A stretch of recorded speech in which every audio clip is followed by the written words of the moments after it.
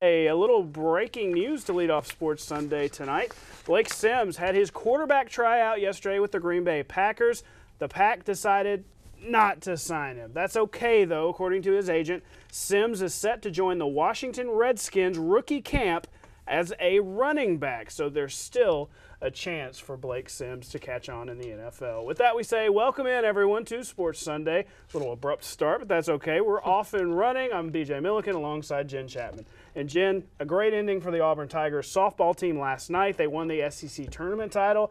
Alabama, though, still alive to have a good ending as well. That's right. That was Auburn's first SEC title, and it was Selection Sunday for all of softball tonight. Alabama was one of 64 teams who heard their name called. They had to wait a while, but when it was finally their turn, Alabama found out that it had earned the #6 national seed and will host the Tuscaloosa Regional beginning on Friday.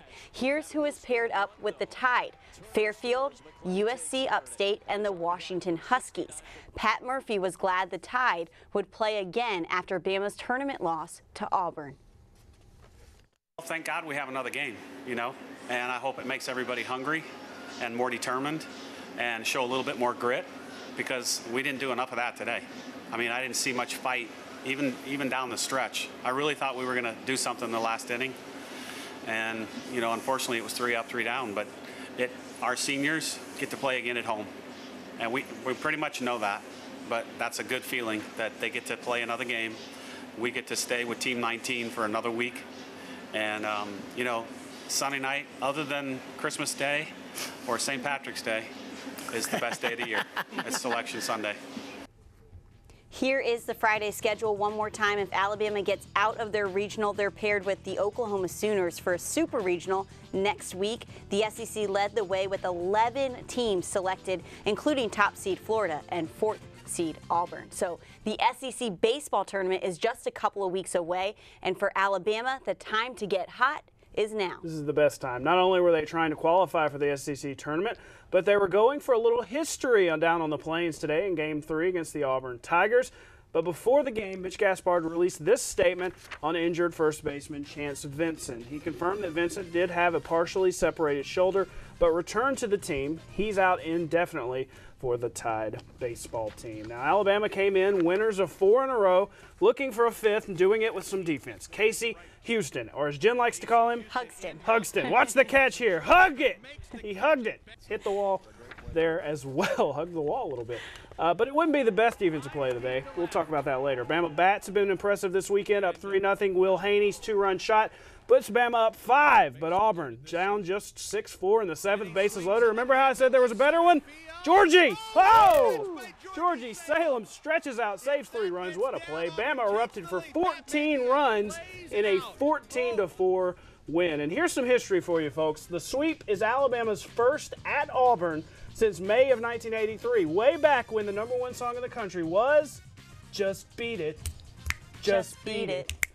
Michael Jackson, everybody. Alabama beat the Tigers to the tune of 33 hits and 25 runs the last 2 games. Pretty impressive stuff. The Nats were trying to finish off a sweep of the Braves as well, and Bryce Harper, hey, he's still hot. His bat, that is.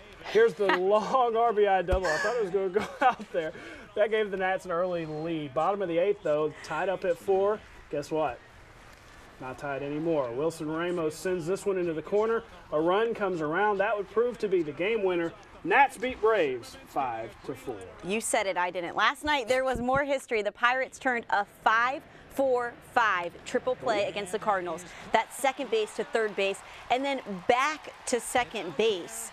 For those scoring at home, this is the first recorded 5-4-5 triple play in Major League history.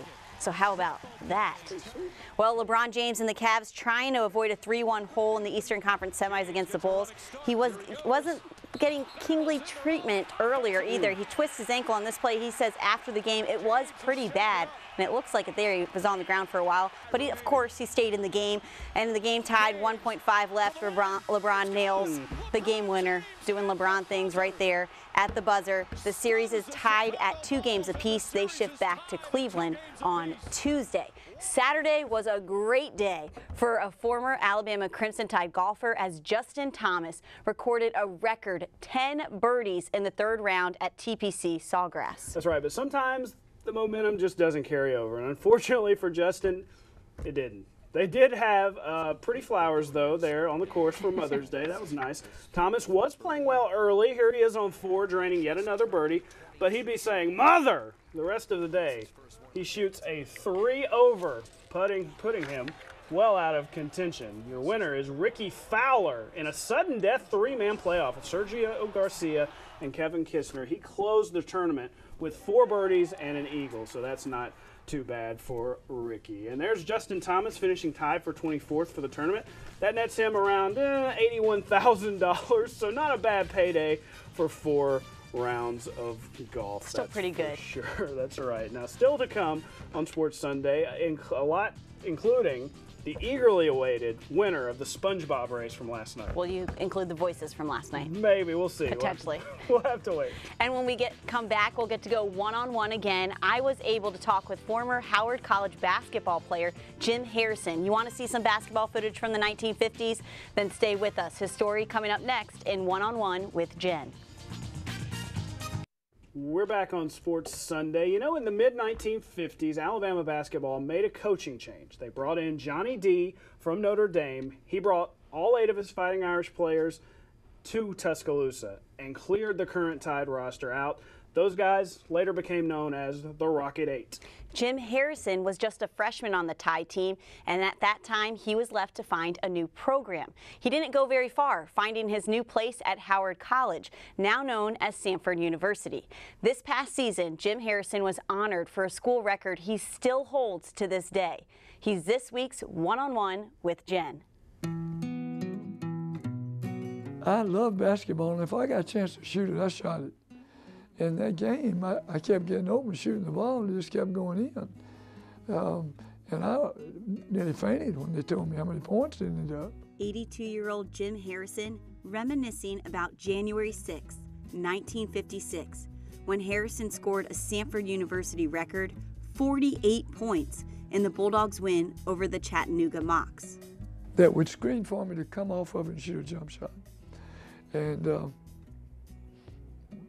they just screened for me and I'd come off, shoot a jump shot. The nearly 60-year-old record is even more impressive when you consider there was no three-point line at the time Harrison played the game. I can't do that arithmetic, of course, looking back, but that's where I shot the ball from. So it would be a good number. You want to guess what number you think it would be? No, I don't know. It'd have to be in the 60s. I mean, I don't know. It would have to be at least that. Basketball now is the emphasis on defense, which is very smart, and I think it's changed the game a lot. I mean, defense was important then, but today it's very important, and it's changed the game a good bit. While playing for Samford, known as Howard College at that time, Harrison met and married his wife, had their first son, and graduated from pharmacy school. But there was no question where he would return. I would have never lived anywhere else. When I was dating my wife, I told her, I hope you're going to like Tuscaloosa, because we ain't never going to live anywhere else. You know what? She told me that you said that. Yeah, and I meant that. If we were going to get married, that had to be understood. Why? Oh, it's just such a great place to live. I mean, it's not too big. Well, it's getting pretty big, but it's not too big, it's not too little. The people living in the South. Harrison's father owned a pharmacy in T-Town and thought his son should have his own. Their family company, Harco, forever changing the pharmacy business in Alabama. And so I came back and we opened a store on the university campus right across from where the SAE house is. It's gone now. But we ended up, with the help of a lot of wonderful people, we ended up expanding that company. And when we sold it to Rite Aid, we had 150 drugstores. With the pharmacy school at Auburn named after Jim Harrison Sr. and their roots in Tuscaloosa, the Harrison family cheers War Eagle and Roll Tide. Harrison thinks the Crimson Tide program is headed in the right direction with new coach Avery Johnson. He's so live and into things. I mean, I believe it's going to be good. To have a man like that has the background he has the personality that he has, I'd be very surprised if he's not successful. That's going to take him a little while. He's going to have to recruit some people. So I hope that everybody understands. He won't go out there the first year and beat everybody. But I believe they got him a good man. And a good man in Jim Harrison. More than a record holder, a positive influence on the Tuscaloosa community.